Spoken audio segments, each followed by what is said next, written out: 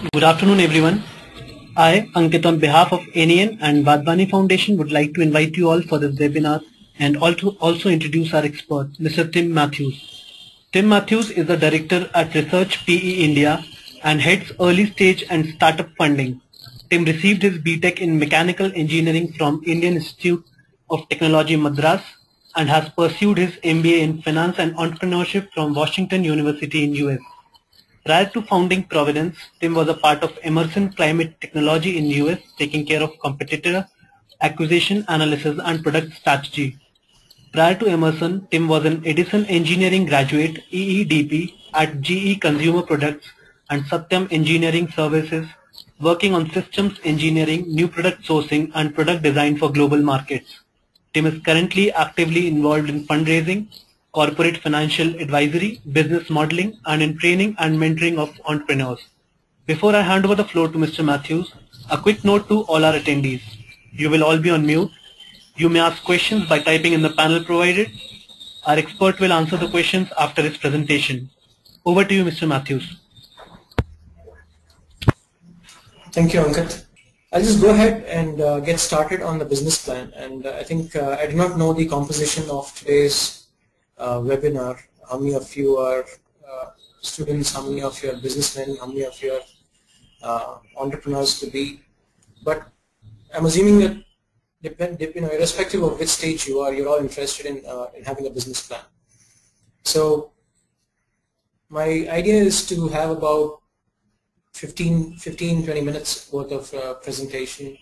I'll try to run it as quickly as possible. And then I would invite all of you to share your questions, because I guess that is more useful for any entrepreneur depending on which stage of business you are.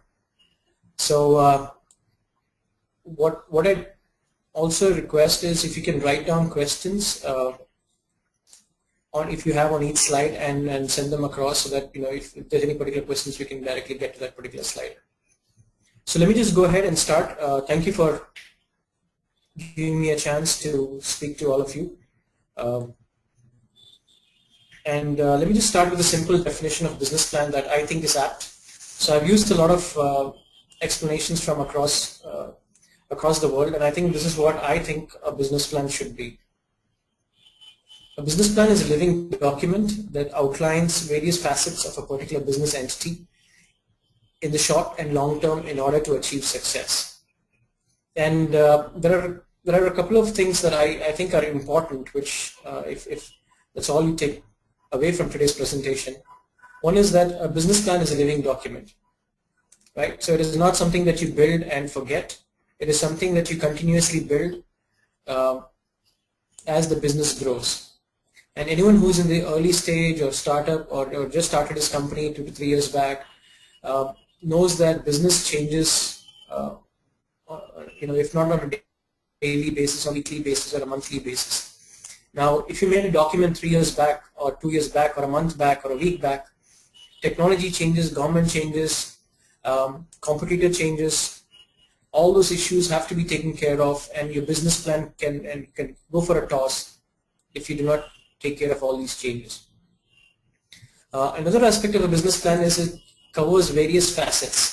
So you don't just look at whether it's marketing or finance or operations or sales. You look at multifacets, and you look at it from different stakeholders' viewpoints. Now, if you're a CEO, you have to take inputs of multiple business heads. If you are a startup entrepreneur, and if you're a one-man army, then you have your customers talking to you about different aspects of it. Now, whether you like it or not, a business cannot just be run based on an idea. It has to have a financial model, it has to have a marketing model, it has to have a sales model, and most importantly, it has to solve an issue, and that is you should have a customer base. So I will go through different aspects of it, but I want you to know that it's a living document that consists of multiple facets. The third point I'd like to raise in a business plan is it talks about both the short and the long term. So you cannot be just what is going to happen 5 years down the line. You also have to address what's going to happen 3 years down the line, maybe a year down the line, or the next 6 months. So address it from a short-term viewpoint as well as from a long-term viewpoint. And I'm assuming that nobody wants to make a business plan to achieve failure, so obviously it's to be geared towards achieving success.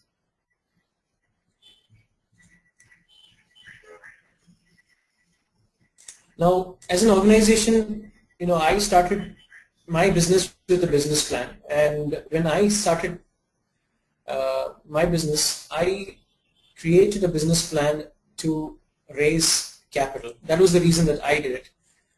Once we started business and once we got into the business of fundraising and helping others raise funds, we also found that there were many other reasons, and I think I use a reference. It was from a website, and the link is here. So if you most of it is similar. So there are 8 different reasons why a business plan is required for various people. The majority of them require it for raising risk capital. The banks nowadays in India, before you would like to raise a loan, ask you to come out with a business plan. It's not as intense as the risk capital business plan, but still is a sizable amount of work. So the second is, I would say, to raise debt capital, and this is the typical debt structure that you're looking to raise. So for example, if you want to increase your overdraft facility in the bank, or if you want to talk about having an LC limit, or if you're just getting to a bank and want to raise funds on interest, you'd require a business plan. Also, if you're raising debt from your friends or family, just as a pure interest loan, you also require a business plan. Now, once you've set your business and you raise capital, CEOs require, or founders require, a business plan to attract management talent. So since the business plan consists of a lot of details, you don't want to share it with everybody in the company, but at least you want to share it with the top management that's going to lead the company over the next couple of years. So to attract talent and to show them that this is my vision, and from a CEO standpoint, to show that this is my vision, and to say that this is what we're going to do, and in the short term, in the long term, this is how we're going to capture our market, this is the market that we have, this is what need we're trying to solve. You could also utilize it for that. But this is more, I wouldn't say this is from this is only from a startup standpoint. This is also from a business that is doing about 5 to 10 crores worth of business. So it's when the company is looking to expand to the next level. Business plans are also used for building alliances. For example, if you want to have a strategic partner in business, for example, Microsoft or HP or any service provider that is going to rely on you or do business with you, a business plan could help. A business plan helps you stay on track. Now, I started the last slide with saying that a business plan keeps changing on a daily basis, weekly basis, or a monthly basis. But at least when you look at it in hindsight, you sort of have performance measures that you have to stand up against. So if you say, I'm going to achieve, let's say, a target of $1 million, and 5 months down the lane, when you look at your target, you at least know that these are the targets that you're going to be held against.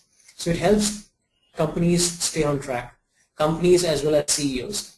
Now, typically every member in a company has a boss above him to sort of monitor his activities. But for a CEO or for the management team, they have to do self-checking.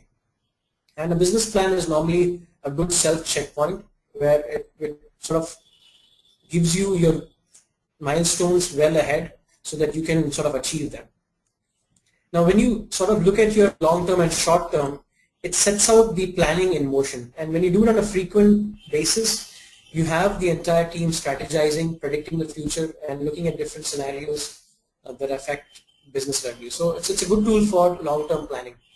And because you do look at the business plan from multiple facets, like I mentioned in the last slide, you sort of strategize every different business scenario. So you look at it from a business revenue standpoint, and also at every sort of growth pattern and scenarios that could happen. So you could get positive signs or you could get negative signs, but at least it sets out the planning in motion well ahead. Now, if you have a mid-sized company with different teams, I'm assuming marketing team, sales team, finance team, your business plan also is a to-do statement for most of these guys. So, the marketing plan, which is embedded in your business plan, is a good document for the marketing team so that they know what the vision of the company is and they can follow that. Last but not least, a business plan is also used to monitor the entire company per se and how you achieve the overall business goal, right? So it helps you keep a tab on the current operations. Now, I have ranked them based on the order that I have been operating the business and I have seen clients. So we have helped clients build business plan for attracting talent, long-term planning, and majority of them, I would say about 90-95% of them to raise capital.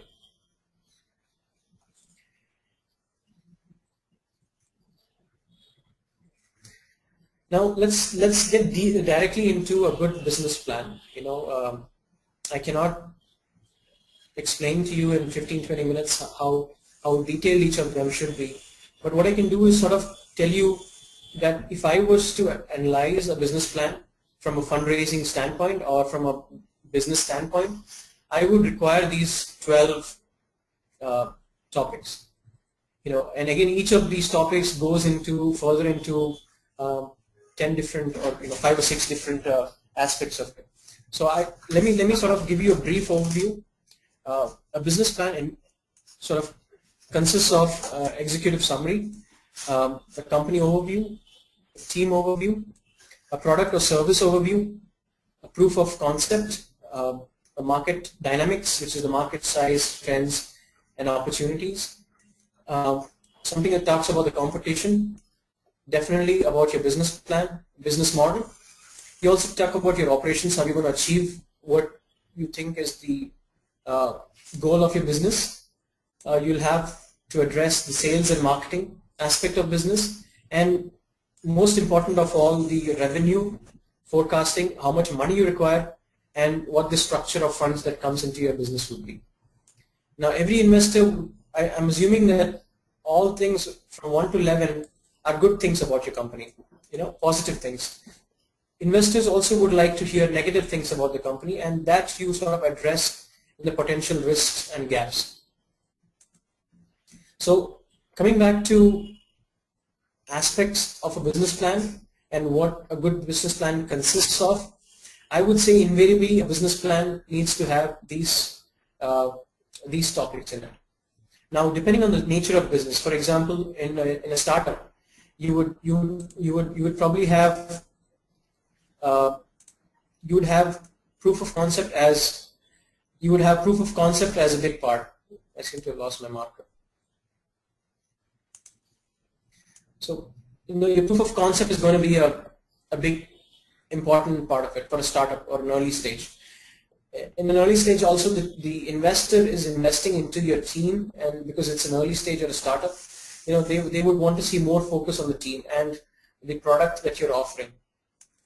Because it's an early stage, they want to see whether there's a market for it, and if there is a requirement, what are the opportunities that you have in the market size.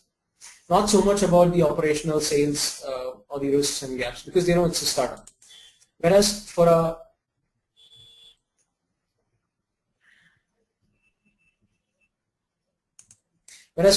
established business, obviously the team is important, but what I think is the most important is the business model, the operations, how the current company is doing, sales, how the company is doing in sales, and obviously the revenue aspect of it. And because it's a mid-size, most of them would have CEOs, CFOs from established institutes or repute or experience. So this sort of takes a backseat. The team takes a backseat. And since the business is an established business, the investors assume that the proof of concept is already established. Otherwise, you'd not be surviving. So depending on the stage of business that you are and also the industry that you're operating in, different aspects of a business plan comes into the picture. What we've also seen is that every investor who invests into a company has different requirements. So some investors are very high on documentation. So before you even go for fundraising, they would want to see your business plan. Some of them are more interested in listening to your business idea. So you can have a team in a cafe or in a meeting with them where you sort of explain what the business plan is. But invariably, all of them ask you to put your idea onto a plan so that they can see it. And not only because they want to see a business plan, they also want to see how you have thought through your business. And a very detailed business plan is always a good sign. And while I say this more often, a business plan is not a precursor for getting funded. If you've got funding, some people have raised funding without a business plan. Majority of them did have a business plan in some format or the other. But there are cases where people have drawn up their ideas on tissue papers and napkins and got funded also. So while I say that a business plan is not 100% required to get funded or raise fundraising, having it helps you get your foot into the door and also establishes that you're serious about your business. And a well-laid business plan is always seen as a very good sign of your interest in the business.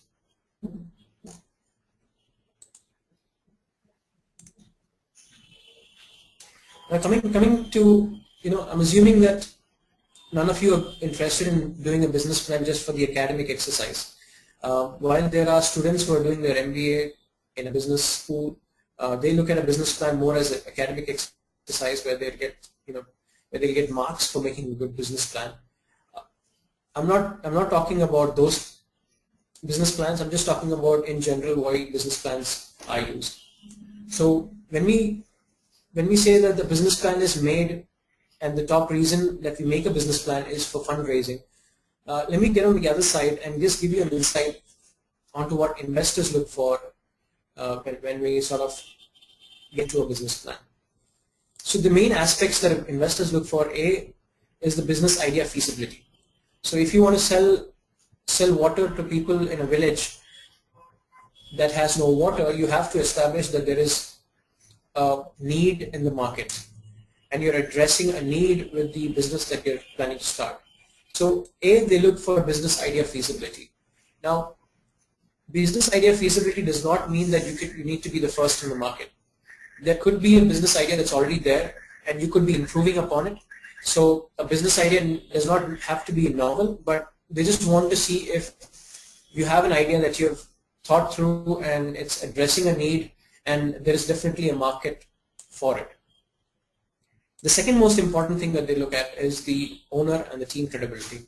And this, I would say, is across the board. So whether you're raising debt fund or whether you're raising equity fund from either angels or super angels or VCs or private equity, owner credibility is very important.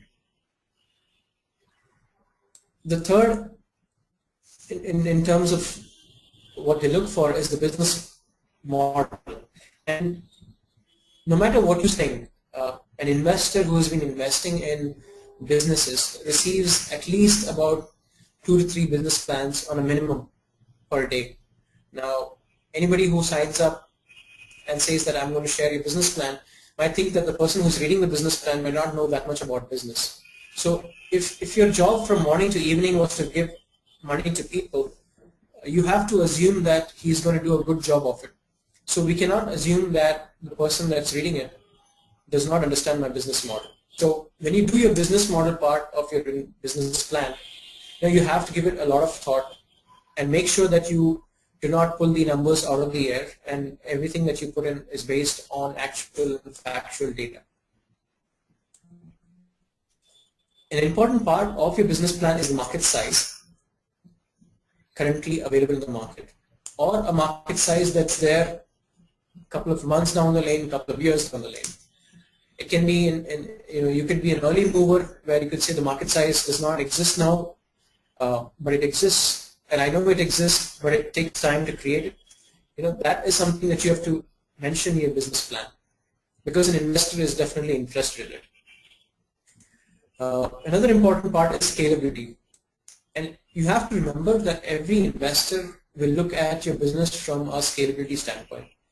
So if you want to build a business that is non-scalable, chances are that you might not get funding from a VC or a PE or a super angel, because scalability is something that they look at.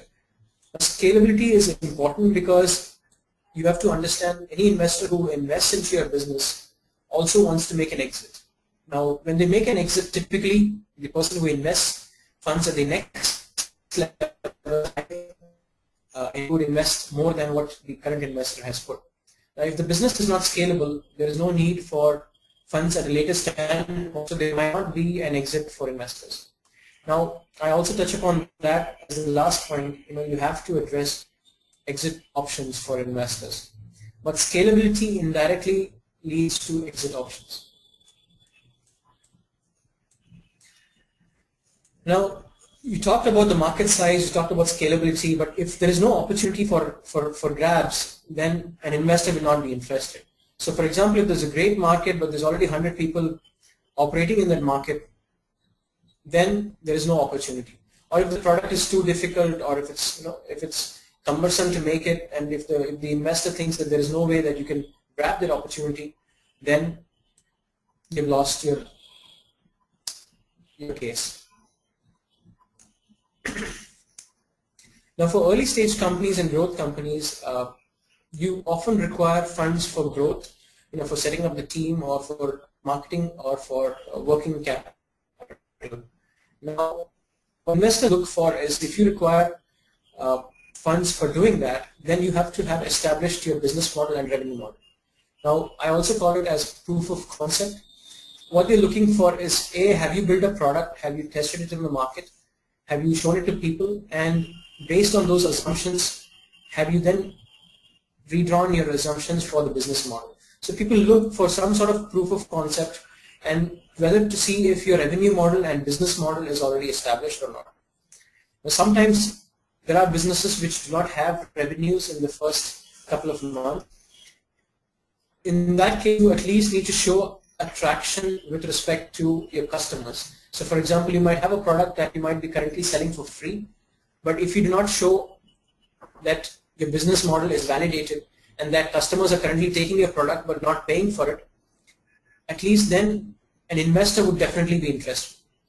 But if you do not show any traction, whether in revenue or in business model or in customers, then an investor would say, go and find some customers and then come back to me. Or show me a list of all the customers you've got in the last 5 to 10 months, or 5 days, or 1 month, or last couple of years, so that I can understand that you will take my money and definitely look at expanding the business model.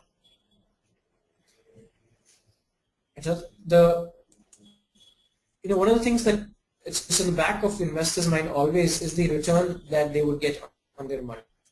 Now, all of you have heard about Make My Trip and the funding that is received. So not every company is like Make My Trip. Not every company can give you as much investment returns as large companies can, and not everybody is in the same growth pattern as most companies are.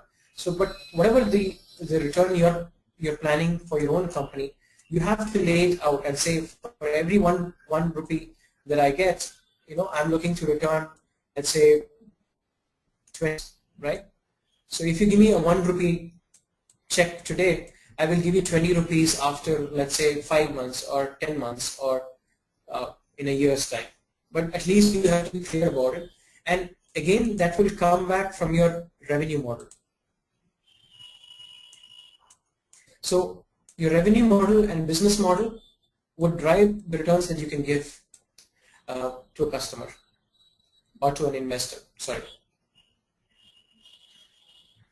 Now, all these again are what you promise to an investor, whereas the investor also wants to know if you've done a good check or a reality check on the business. So they also are interested in all the competition and the risks that are involved in the business. Now, every business has risk, every business has competition in some way or the other. Some ideas are unique and they might not have direct competition, but they might have indirect competition.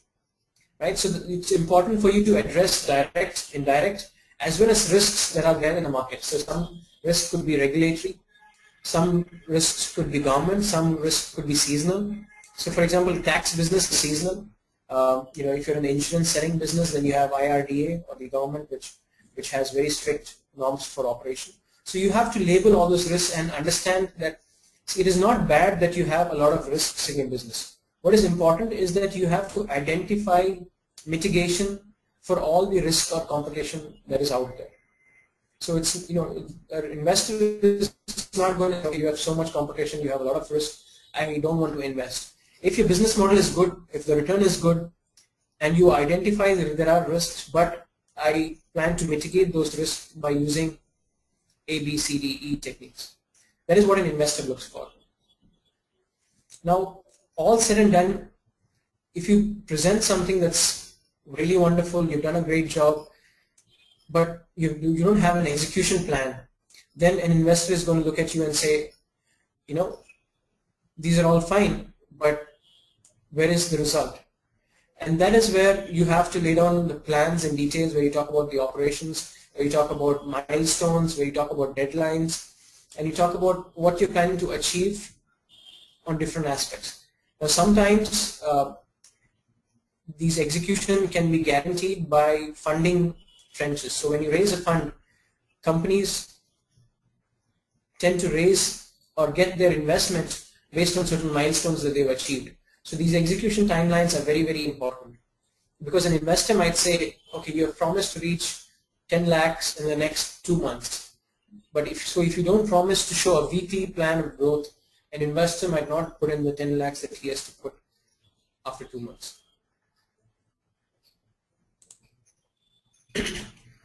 Now, coming to the numbers eventually, you talk about investment return, you talk about the business model, you talk about competition.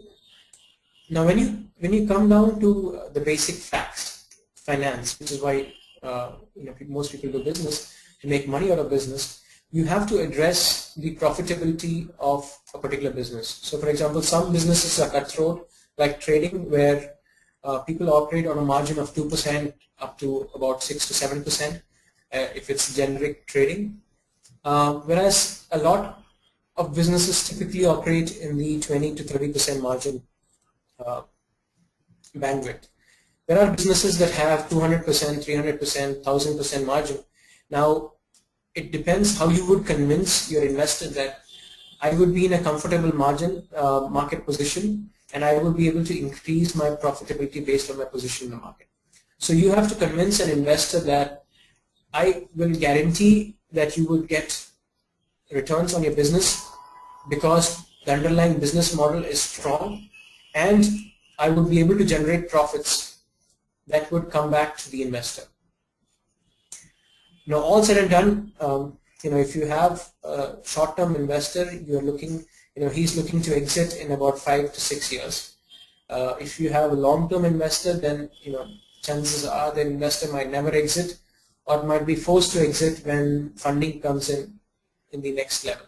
So, but nevertheless, you have to lay down the exit options for an investor so that it attracts him, and he knows that he will be able to exit the business 5 years down the line. So an investor is looking to earn money, help you in the process, as well as exit in the short term, right? So you have to address the exit options as well. Now, I will just run through the next slides, because I think what's important is to get questions from all of you in the next half an hour and see what you have or what you face in business. But if you're looking to address capital, these are a couple of points which I think you should address. One is set up a professional company. I know most of you would start with a proprietorship or a partnership, but when you go for funding, preferably set up a private limited or a LLP, depending on the industry and field that you're in. Most of the investors prefer a private limited, but nowadays LLP is increasing its predominance in the early stage startup phase. So if you have low funds and you're looking for more flexibility, LLP might be a structure that you could do. Build a great team. All investors, at least in the early stage and growth stage, know that if the team or the management team or the founding team does not stick together, the entire company would go for a flop. So if you're a single man army, try to see if you can have co-founders, or not. If not co-founders, at least have a good CFO, a person in operations, an IT specialist, so that when you go to an investor for funds, you have a good team to show and make the investor believe that you will be able to deliver on everything that you're saying. Now, building a prototype before you go to an investor is definitely better than going empty-handed. Now, everybody can say that I plan to do this, I plan to make this, I plan to show it. But if you have a prototype, or at least a sample study, or a product in your hand, either in the physical form or in the soft form, the investor can at least visualize the entire business, and that definitely increases your chances of getting funds. If you're in the business of protecting, if you have a lot of intellectual property, I would suggest create patents. If you have a trade secret, fine. At least make sure that you tell the investor that we have trade secrets. If you can trademark it or register your logos or anything that you think is valuable property, I would suggest you to do that. A definite win for all investors is customers. Anybody would be wow. So if you have 100 customers before you even go for fundraising, an investor would definitely look at you in a different light versus anybody who just goes and says, this is what I plan to do, and I don't have any customers yet, but the moment I launch, I would have enough customers. So don't do that mistake. Have as many customers as you can before you go. Even if they don't pay, at least get them on board so that you can use them for attracting funds from investors. Now, the worst part of a business plan is if you go and present a document which you've just quickly made in 2 days or 1 day in a couple of hours, an investor would be turned down. So remember that while a business plan is not a deal breaker, a bad business plan can actually ruin your chances. So it's better not to make a business plan than to make a bad business plan. Because what happens is the investor then sees that you've not done a good job, and he now has a negative opinion about your business versus having no opinion at all. So if you're making a business plan, if you're making something which is at least detailed and has the 12 things that I mentioned, at least make effort to spend a sizable amount of time doing it than just doing a shabby job out of it. And in today's age where you have Google in front of you, if you just Google business plan on Google, I'm sure you'd find a lot of information that's out there. And everybody has their own way of doing it. So some people have 3 ways of doing a business plan, some people have 4 ways of doing. I sort of have accumulated over the years to see every single way in which the investor looks at it, and that's how we've presented it. And so you can have various ways, but do a good job of it. And preferably before you go to raise funding, show it to a couple of friends or people that you think will give you good advice, so that if there's any mistakes or if there's any things that look out of place, or if there's something matching with what you're saying, then they can point it out to you and you can at least be more thorough with your business plan. No business plan is complete without a financial model. So make sure at least you have a basic financial model. Anybody who knows how to do Excel can do it in Excel. Anybody who knows how to use a pen and paper can just draw the financial model on paper and just present it on paper. You don't have to have Excel if you think it's too complex and you don't understand a lot of the equations. You can just have it on a plain sheet of paper where you write it down neatly and present it. I don't see any reason why that also would not be interesting to an investor. Do not have a very high burn rate. So if you're saving money and having a very, very small and lean team, that's great. Investors love to see entrepreneurs who spend very, very low money. So if you're having a party in Taj or Hyatt or Meridian, those are not the guys that would typically be the right kind of investees for investors. So people want to see that entrepreneurs really value the money and really are stringent on the way in which cash is spent. And anybody who has done an MBA or is in the professional services hears this word network, network, network, network. So that's, I would say, is a very important part of getting your business plan across. So if you've seen the investor before in a conference, either in a Thai conference or in Indian's conference or any of the other entrepreneurship, Indian Angel Network conference, So make sure you exchange cards and discuss your business plan with them much ahead before presenting something, because that sort of arouses the interest in a particular investor. So networking is really important, and you have to leave cash on the table. By what I mean by cash on the table is, there are companies that we have seen have very high valuation in the startup phase. Now it's very difficult for companies to raise funds if there are very high valuation. No investor would be interested if you are very hard or in your negotiation. Everybody would love to give you money provided you make the money back. So people look at your business plan and see, when I talk to you about have a very good business model, make sure that the investor who puts money into your business also makes money in the whole process. Otherwise, you will never. Chances are that you will not get funds from investors.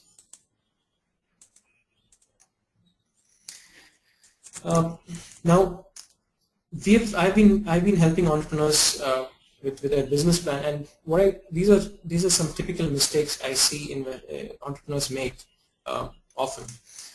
First of all, some of them say, I don't need a good business plan. Some of them say, we don't have any competition at all. The Xerox is not a competition, or Microsoft is not a competition. We don't have any competition. So don't make that mistake. We have the first mover advantage. Chances are that you have probably not heard of other competitors. There might be competitors that the investor has heard of. People who have been in the industry for a long time tend to have that notion that I know everything in this industry. So I know everything and you don't know anything about this industry is something that I hear sometimes, and that can definitely be a deal breaker. And like I said, customers are important, so don't say that if I build it, customers will come. Try to build it before you approach an investor, and make sure that you have customers before you go. All investors look how much you've invested. So if you have money, either from your parents or from your savings or from your salary that you've got, invest your own money into the business. That gives confidence to an investor that you have already put in some skin in the game before the investor comes with money. And some people actually hold their ideas so much that they don't share. They think that the investor will take the idea and run away. See, the investor is not in the business to start businesses. He's in the industry to help entrepreneurs grow. So chances are that he might sign an NDA, a non-disclosure agreement with you, but otherwise I think the majority of them don't sign. So don't expect an investor to do it. If you want to share your idea, chances are that he might be interested. But if you say that I will not reveal it to you, it's my idea, then hard luck.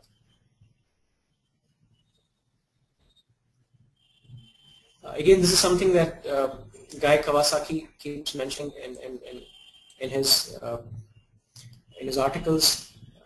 I found this to be very concise. So if you want to talk about businesses, never say that your projections are conservative. If you've done a good job of your market study, your projections are probably realistic or overhyped. Projections, no matter what, are rarely conservative. So even though you think it's conservative, chances are that there are a lot of noise parameters that you have not assumed. So you have assumed a market growth, customers come to you pretty easily, but chances are that the customers really don't come that fast. So projections are rarely conservative. So don't say to an investor that our projections are conservative. And another thing is, most of them look at business plans and say that KPMG says my market is $50 billion. Look, do a small analysis of yourself, because Indian market is very different from foreign markets. So do a good study of your market before you go to an investor. Again, the same thing. Nobody else is doing. We don't have any competitor. Nobody else is doing what we do. That's a typical mistake. Underestimating large competitors. So don't say no, Oracle is not a threat, but because it's too big, it's very slow. You're right. It is going to be slow, but when they do make a plan, or when they do go ahead, they definitely have to pump in more money than you can. So they're going to wipe you out. So don't make a statement that your big competitors are too slow. Say that we are younger, but we are faster, rather than saying that competition is too slow. And last but not least, most of them say that all I need is to get just 1% of the market. So Be realistic again. Like I said, if you do a good job of your business plan, chances are that you will present realistic information. And a couple of other points that I mentioned, you can all read through it. That these are all white lies that an investor hears. So that sort of brings me to the end. I think I sort of want to leave with the slide on, so that if I can sort of open it up for questions, we can go ahead on questions that any of you might have. Open it up for questions. Yeah, we'll quickly move on to the Q&A session. First question is from Mr. Premnath. Okay. He wants to open a car wash business. So actually he wants to know what should be his B plan consist of. Premnath, I think a car wash, I think there's a few companies. So car wash is pretty famous abroad. In India, majority of them have people who come and watch it. So I think what you can do is look at the business models of car wash companies abroad and see how they operate. You'll find financials online. So I would say that if I were you, I would start with an explanation of what you plan to do. And since most of the investors are or have been abroad, they understand what your business plan is. So chances are that you already have they already have a good understanding of your business. What I think would be important is to explain the product or the service that you offer. Maybe do a small proof of concept, because you can start up with maybe a community car wash session. You can talk about how much market size is there. And see, there's not much competition currently. Your competition is very fragmented. So you have these guys coming in the morning, taking about 200 rupees per month for car wash. You can actually say that the competition is very fragmented. Talk about your market size. Talk about some proof of concept you've done, and explain your business model. See, what's important is water is very scarce in our cities. So if you plan to set up in second tier or third tier cities, there's not going to be as much customers as tier 1 cities. So explain to them how you're going to address issues like water, how you're going to address issues like power, how you're going to address issues like real estate. So explain your business model pretty well, and also how you capitalize. Most cities, like for example Delhi, Bombay, Bangalore, Calcutta, Cochin, we are very densely populated. So there's a lot of scarcity of real estate. How are you going to go about acquiring, and eventually how much money you require. So out of these 12 different points, I can at least say there is a 7 top priority ones. And you can obviously address the risks and gap, but I don't think because it's a very locational sort of business. I think if you cover these points, I think you should be in good shape. Next question is from Mr. Vipul. Is it a good idea to take help of a CA in coming up with financial plan? See, I think a chartered accountant is definitely a good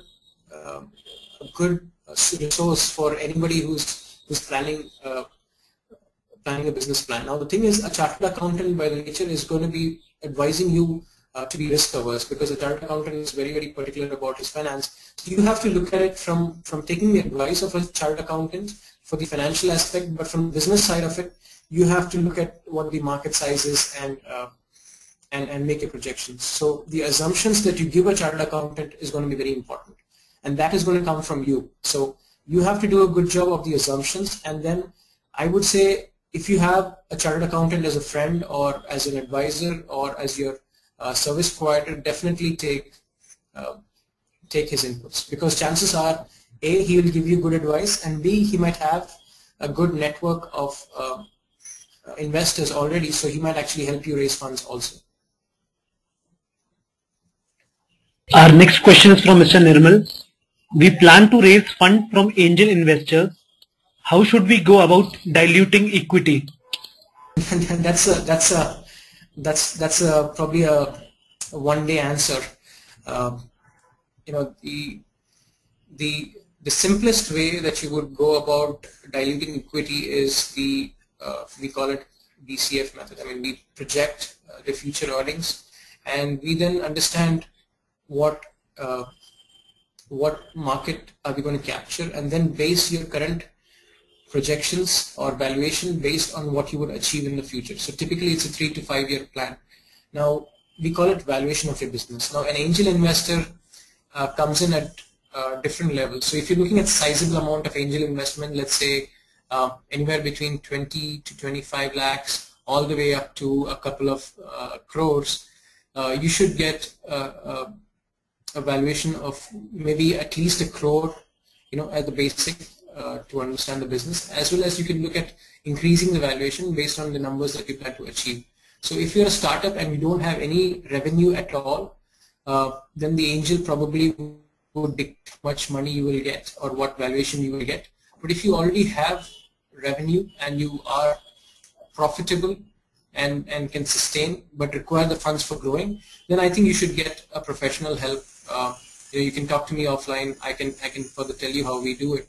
But I think it's going to be important that you don't charge or overvaluate or have a high valuation at the first round, because in the next round a VC might come in and then have you at a lower valuation, and the angel would get, he would lose his money. So it's important that while you protect yourself and don't go for a very low valuation, also beware that there are issues with high valuation. That is one method. The second is there is something called as convertible debt. So if you do not want to arrive at a valuation right now or arrive at an equity right now, you can agree that the valuation will be decided at the next level, and you can also offer a discount on the valuation at the next level. So when you have an angel, let's say you're getting 25 lakhs or a crore, you can take the money and say that when the valuation happens at the next round, I will give you a 50% discount. It means that whatever happens, whatever money the investor comes and puts in money, you would get stake 50% less, and all the money that you've put in would be valuated at that round. So that's another way of doing investment or fundraising when you do it from an early stage angel investor. But again, if you need more details, we can talk offhand after this session is over. How does investor judge owner credibility? What parameters they look for? Oh, that's very simple actually. So if you have graduated from some of the top schools in the country, that's a good way to establish credibility. Some of them look at your mark sheet. Some of them look at your company profile. So if you've worked in good companies like some of the top Forbes 100 companies, Fortune 500 companies, it definitely adds credibility. If you look at the top companies in India, so some of the blue chips or the mid-sized companies, if you work for them, it definitely helps. Most of them look at experience. So if you look at, let's say you're starting a fashion business and you are from construction business, right? So if you've been doing construction all throughout your life and suddenly you want to start a fashion portal, then an investor might think, he might take it with a pinch of salt. So that's another way. Your experience talks a lot about you. If you are a young student and if you're a dropout, then you can often say examples of Microsoft, Bill Gates, and Apple, Steve Jobs. They're all dropouts. So in that case, how do you establish credibility? Well, the best form of establishing credibility is your customer. So they will directly call up your customers and ask them, has Mr. ABC delivered on time? Has he taken money and ever run? So investors actually call up your customers and ask them if the guys that you supply these products, are they faithful or not? So that's another way that investors do. But majority of them call customers eventually. So because no matter which school you come from or which company you come from, when you start business, there are chances that you might get, you could have legal cases. So they'll check up with lawyers. They'll call up lawyers and check if there's any cases pending. They'll check the police records if you have outstanding records. They will also primarily call up references through your customers, and many of them would talk to your previous angels. So if a VC comes in, you might talk to angels who had invested and ask them, how is the company doing? How is the money that you've invested, how are they performing, right? So these are different checkpoints that an investor looks to check your credibility. Question is, it's from Mr. Sri Matesh. What are the minimum return on investment that an investor would look for?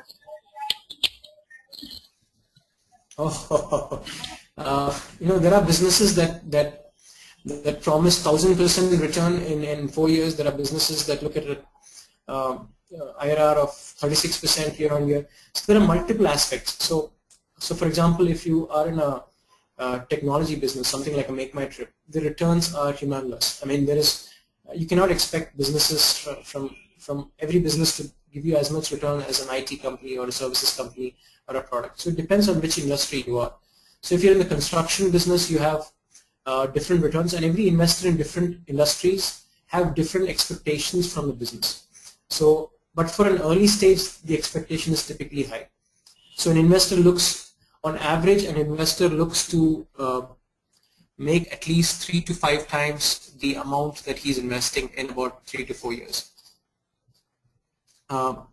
So investors also, after all the due diligence, there are issues that an investor feels. So 9 out of 10, if you take is a ratio for success of startups, that normally goes high with the age of the business. So if you're in a mid-sized company, the chances of success are higher. But for a startup, I would say 8 or 9 out of 10 would fail. So for an investor, he's expecting that you would at least double his money in a year, or give 5 times returns about 5 years. I would say that is average. There are companies that give 10 times returns. There are companies that give 2 times returns. There are companies that make losses. So what I think is important is every industry has standard expectations, which you can look at the stock market or from the IPOs that have been coming out recently. Next question is from Mr. Nikhil. Where do we get a list of mentors for any business type, industry-wise? Please share any URL or a website that you have. Something that comes to the top of my mind is if you're, I don't know if you're in a tier 1 or a tier 2 or a tier 3 city, but there are organizations like NEN, the Indian Angel Network. There is organizations like Tide. There are colleges that have incubators. Each of these, if you can just Google them, most of them would have a list of all the mentors on their list. So I've mentioned 4 or 5 names. There are more, like I think IITs across all over India have mentors in their business incubation centers.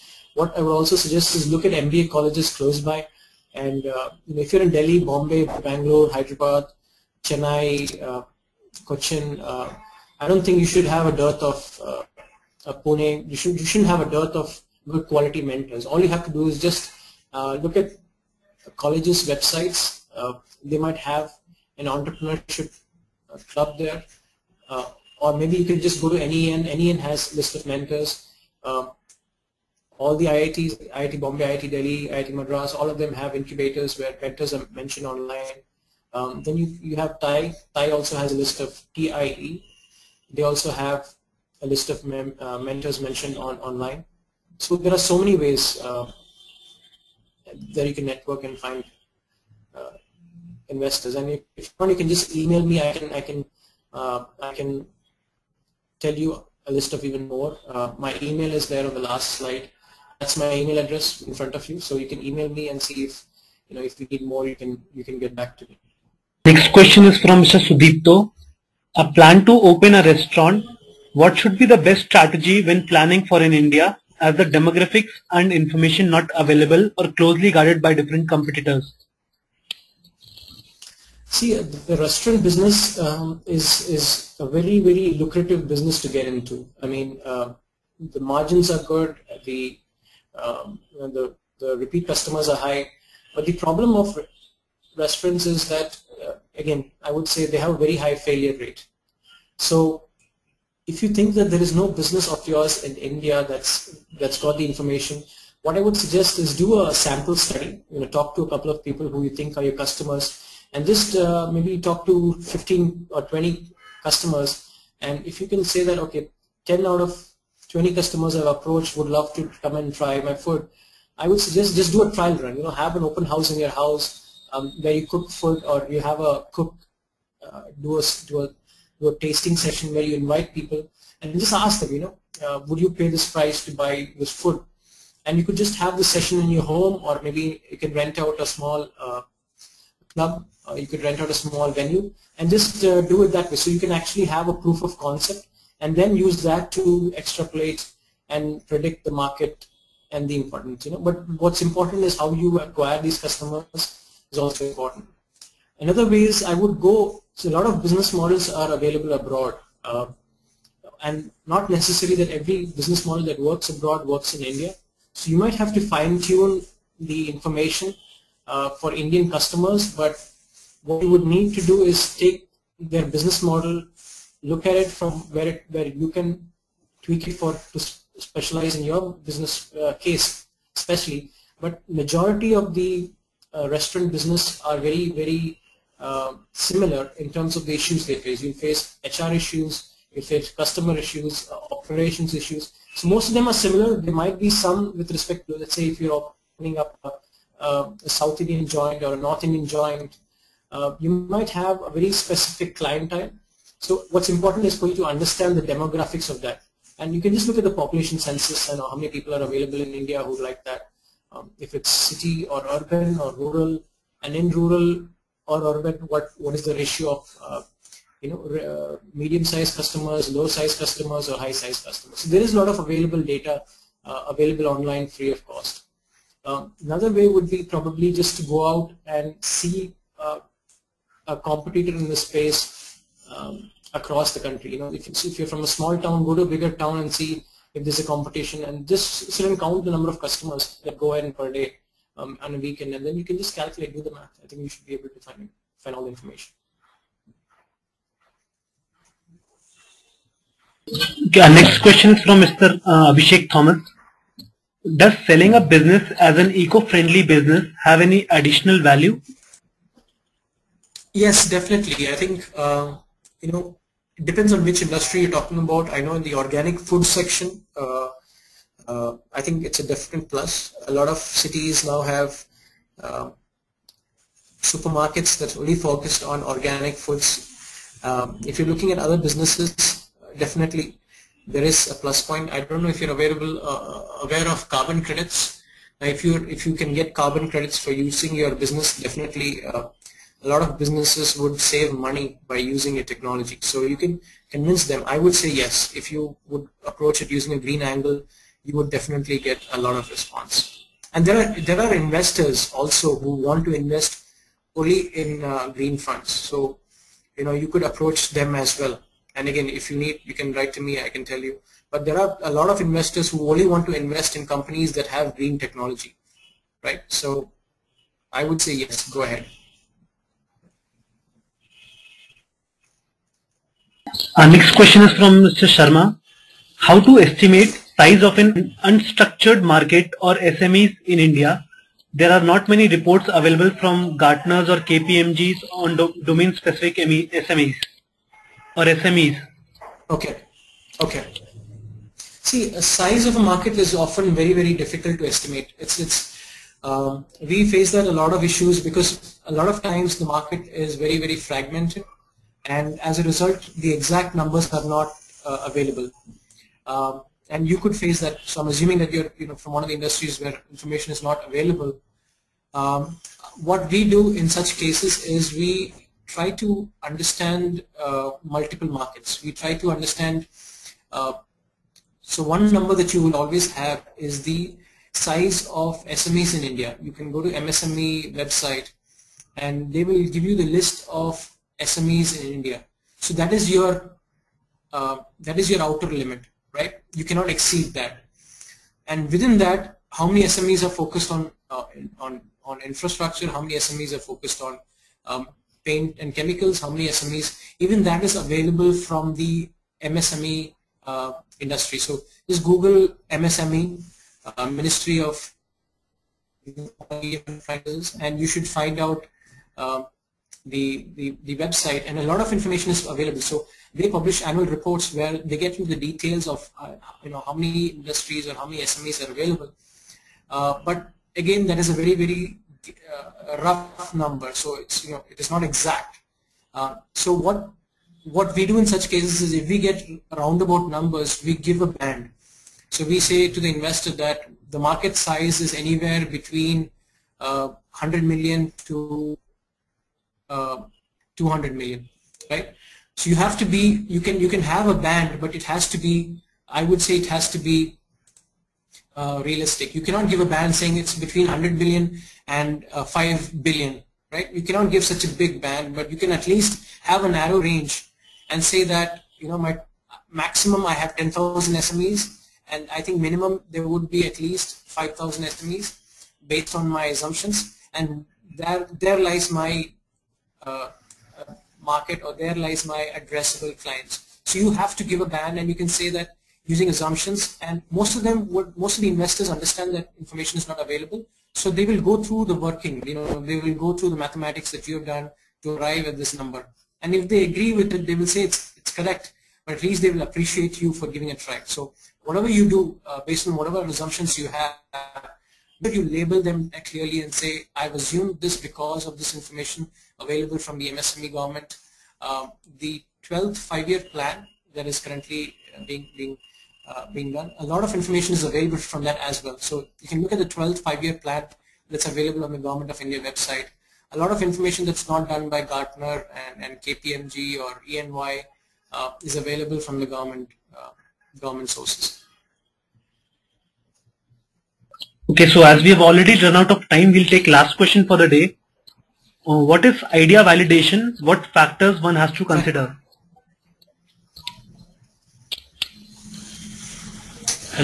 See, an idea validation happens at multiple levels. So validation A could be the proof of concept of the product itself. B, it could be of the value that you provide.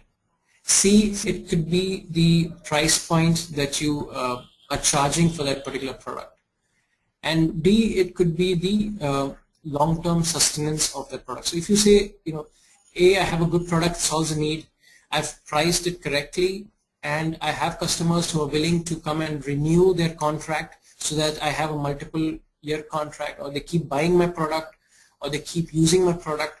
You know, that is what an investor looks for. So validation of idea A can mean, so for example, I just explained about that restaurant. You know, you could have a small prototype, give it to a customer and ask him, has it solved your problem? And if a customer says yes, and I'm willing to pay money for it, that is validation of your idea. If the customer is saying, I will give you money, go and make that product, that is definitely a validation of that money. You know? So you're actually getting money from the customer for actually going ahead and doing. So a lot of my clients have got their first order from customers after receiving the money for the product from the customer, right? So you don't necessarily need funding all the time. A customer could actually pay you for the product to go and build it, and then you could build it for him. So there are different ways of, but I would say, A, find customers that need your product. B, make sure that they value it. If they value it, use their inputs and make it valuable. C, decide a price point for your product. And D, make sure that they renew their purchase, or they keep buying their product, or refer your product to someone else. And if it's a service, make sure they keep using a service, or maybe refer someone to use this service.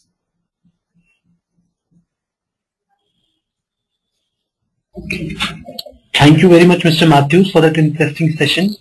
Thank you to all our attendees for participating in the webinar. We are glad that the questions kept coming in, but due to lack of time, we are unable to answer all. Please do send in your feedback and suggestions to us at eclub@anianglobal.org. Also, if you found the session interesting, feel free to blog or post about it. The recorded version of the webinar will be available on our website eclub.anianonline.org by tomorrow, and YouTube as well. Do join us for our next webinar on how to distribute equity between co-founders. Expert Mr. Chandu Nair, co-founder of Scope E-Knowledge, on 5th December from 3 p.m. to 4 p.m. Thank you once again, and have a nice evening. Thank you.